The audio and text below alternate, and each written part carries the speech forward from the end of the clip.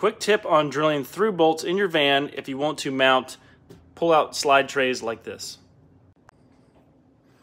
So it can be difficult to locate where to drill the holes because of the cross members in the van chassis.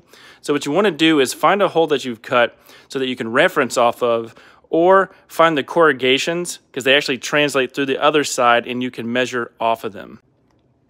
Once you've found your location, go ahead and drill through to the other side, and then you're going to go underneath the van. You'll be able to see your drill bit, and you can continue to reference off of this if you need to. Now keep your drill bit here because I'm going to show you the next step. The final step is get your through bolt size. So take a marker, mark the top of the drill bit, go back under your van, measure the distance from the bottom of the drill bit to the top of the chassis, so 5 3/4.